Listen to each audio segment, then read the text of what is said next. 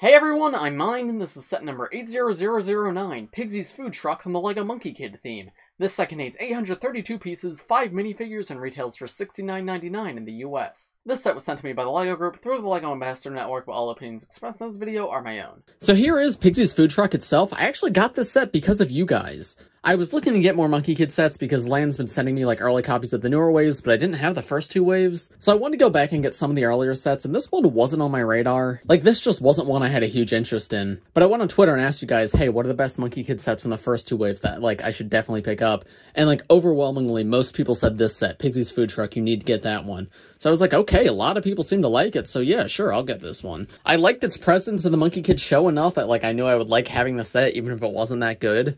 But having it in hand, yeah, I see why people like it so much. This is a really, really good set. The scale of this is really impressive. This is huge for just, like, a regular truck. Like, I don't know, a lot of times when LEGO does vehicles like this, they're a lot smaller to be, like, a little more in scale to the real world. Obviously, this is not in scale to the real world. It's way too big for the minifigures. But I don't mind that because it allows them to incorporate so much detail in here, and it looks really good. There's also just a lot of play features and whatnot, so yeah, let's just take a look at all of it one by one. So we'll start with the red bit out the front of the vehicle right here. This is actually a pitchfork weapon, which can be moved down like this. So when it's moved out, it can be used to, like, take down any enemies in your way. And it just picks up the enemies and moves them along with it. It's like a simple play feature, but I think it fits the context of, like, what this is and the fact that Pigsy's driving it. And it's just really fun, too. Like, that's a simple play feature, but it's really well done. I like that a lot. Moving back to the front of the truck, though, you can see there's two headlights on the sides. There's, like, this hot dog hood ornament right here, which is really funny, but I love that. Behind, like, the pitchfork, there's a little stickered license plate piece. It might be a bit difficult to see, but I think I'm showing it right now. And it looks like the license plate is written using a combination of the Chinese and Latin alphabets. So it's cool to see that they use both here, because a lot of the Monkie Kid sets mostly just use Chinese.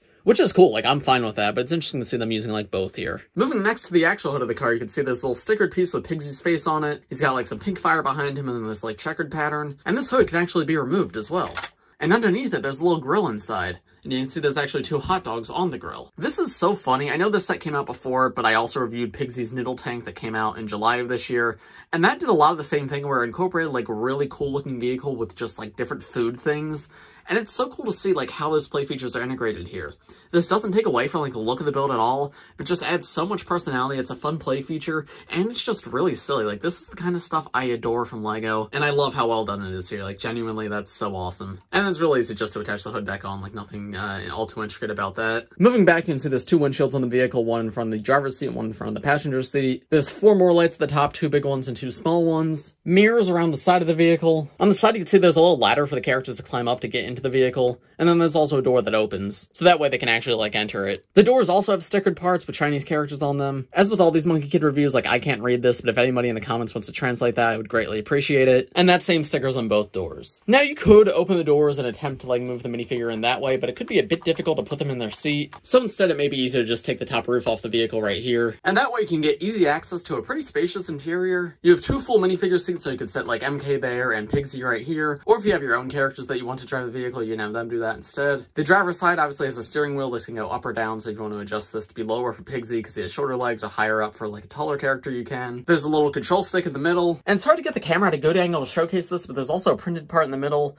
It looks to be like a little radio with a dial and whatnot. So I think it's cool that, like, even though you can hardly see that at all, like, the fact that that detail's there. There's how Pigsy and MK look like actually in the vehicle. And of course, you can close that back up with them in there. And here's how it looks from the outside. You can also peer into the windows to see them. And then moving towards the back of the vehicle, at the top we have this large pig cannon right here. This is so silly, but I absolutely adore it. I love these little printed pieces for the pig's eyes. These are reused in a few different Monkie Kid sets, but they work so well here. The pig is gigantic. I love how round he is too. And you can see his snout is actually a 6-stud stud shooter, and you can rotate him 360 degrees so you can have him facing any direction you want. And then if there's a target in that direction, all you have to do is rotate this back part with his tail right here, and it'll shoot those studs out.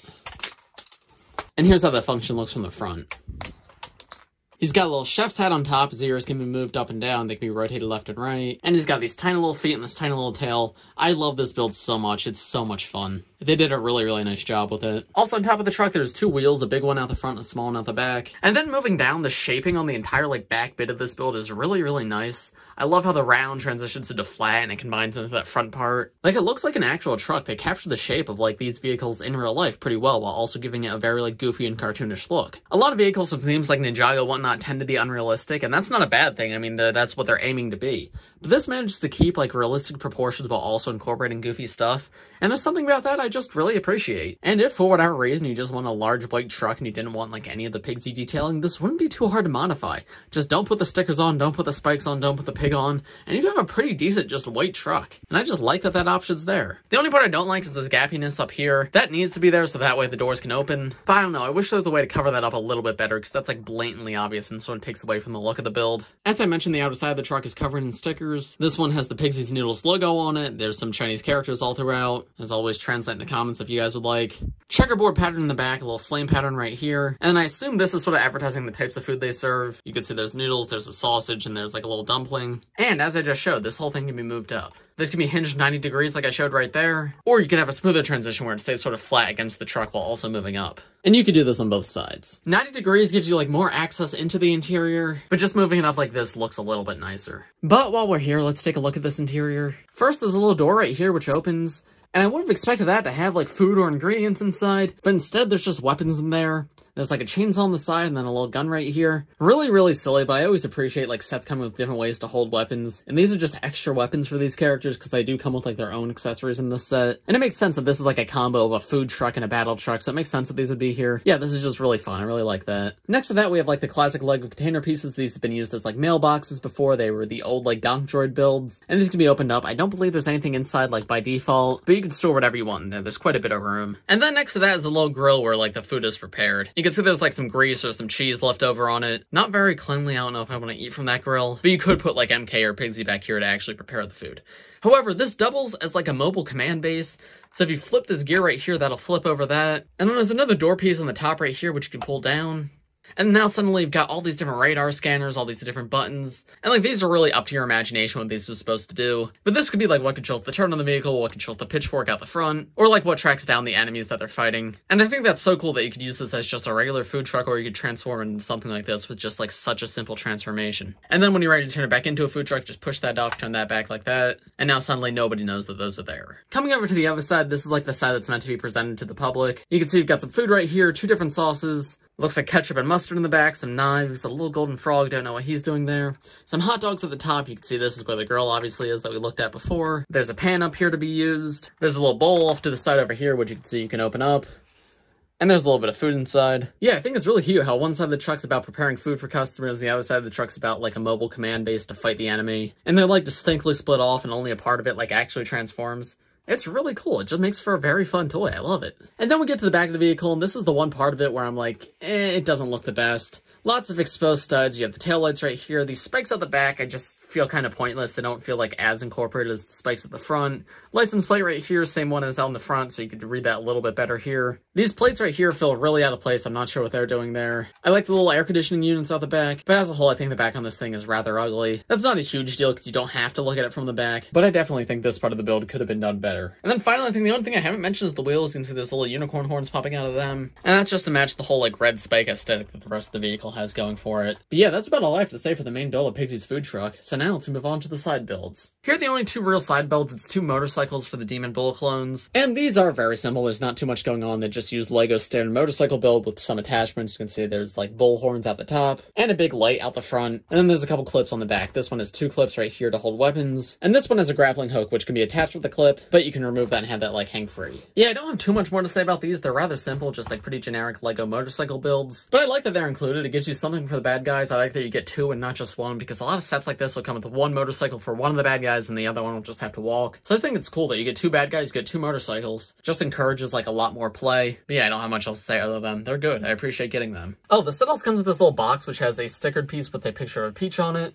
And if you open the box up, unsurprisingly, there's printed peach pieces in there. You get a total of 2 of them. These come in a few different Monkey Kid sets, but they're really good parts. I appreciate getting them here. So here are the first 2 minifigures in this set. We have MK in his like delivery worker uniform, and then we have Pigsy. This variant of Monkey Kid is one of the less common ones. I know he does come in a few other sets, but this is my personal first time getting him, and I actually really like this outfit for him. I like how disheveled it looks. I like the mess on his torso and whatnot, the little Pigsy's Noodle logo on there. His headband is unprinted in this variant, which is pretty cool. And then his face just looks so disheveled and concerned. It really fits his personality from the show. I think that's really good. And then his legs are dual molded and the same legs he has on his regular variant. I'm pretty sure like every variant of Monkey Kid has had these same exact legs. They're really good, like they're dual molded and they have side leg printing and whatnot. But I don't have too much else to say about them because they've come on many minifigures. In terms of accessories, he has a little cell phone, and then he also has this printed part right here. I'm not sure exactly what this is. This might be a menu for Pigsy's Noodles, but if you think it's something else, let me know in the comments. This does come in at least one other set too. I know it does come in the noodle tank from earlier this year, but I assume this part was originally introduced with this set, and that is a printed piece, not a stickered piece, which is really cool. Pigsy, I think this is the most accurate Pigsy minifigure we have. Like, most of them aren't canon to the show, but I believe this one is,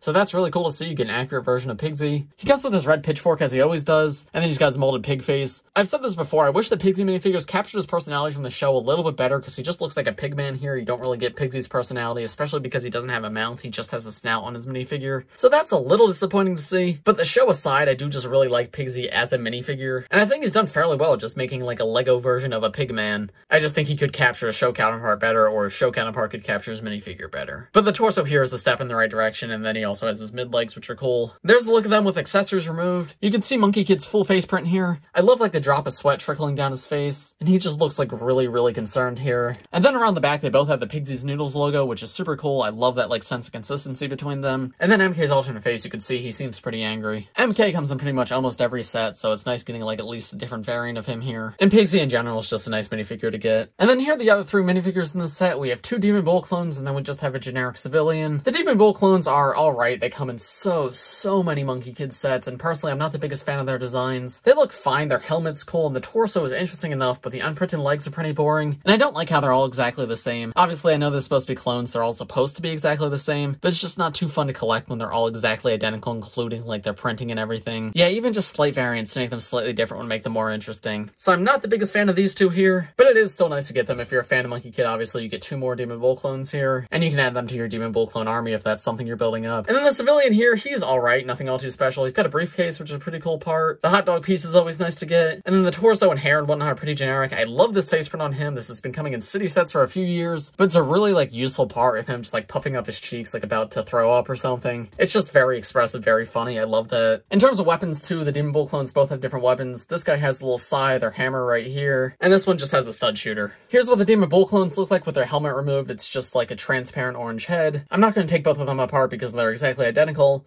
but everything you see here obviously is also on this guy. And there's the back torso prints on all three of them, as well as the alternate face for the civilian. Alternate face for this guy, not as interesting. I much prefer the other face, but it's cool to get two expressions, of course. And pretty nice back torso prints on the Demon Bull clones, honestly. I like them enough. So overall, I think all three of these are fine. Nothing too exciting or exceptional here, but for fans of Monkey Kid, like, you'll appreciate getting more Demon Bull clones. And there's some interesting parts in the generic civilian, even if he's not, like, that exciting.